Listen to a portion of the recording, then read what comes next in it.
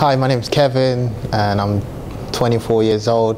I found out about my son when I was 17 and I turned 18 in May. My son was born in April.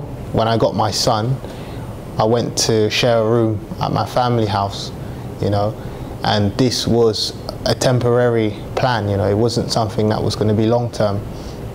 So I was a bit worried that, as he gets older, I need to make sure that he has his own space. This is also part of his stability, which the social workers, they're the ones that were talking about this. They kept saying stability, your child needs stability.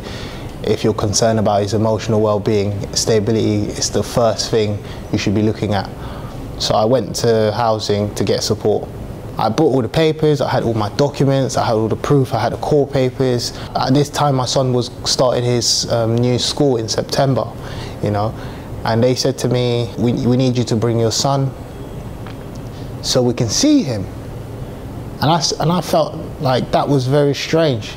Why do you need to see my child when I have all this evidence with me? I felt like they were undermining the court papers because it was just wrong. Like I shouldn't have to take him out of school. So I explained to them, if they wanted to see my son, that it would only happen after school. There's no way that I would take my son out of school. For him to go and sit inside a housing office just so that they can see that he lives with his father, it was wrong. They booked me an appointment after school, so I went there after school, and then they saw him and things started moving a bit slow. I think it was about 2 or 3 months. I went back and I asked them, so what's happening with my situation?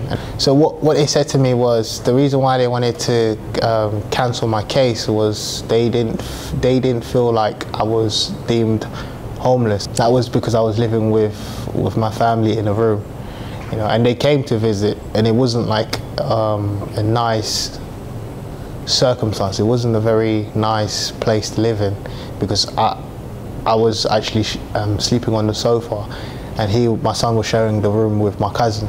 So it wasn't like a very healthy place for him to be living at. So I went back to the council and I presented this evidence. The week after I came back, they said to me, "Oh, we'll give you a key."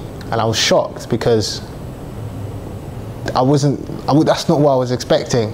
So I guess after all the evidence that I brought with me, they realized that, that they needed to provide some support. They needed to support me.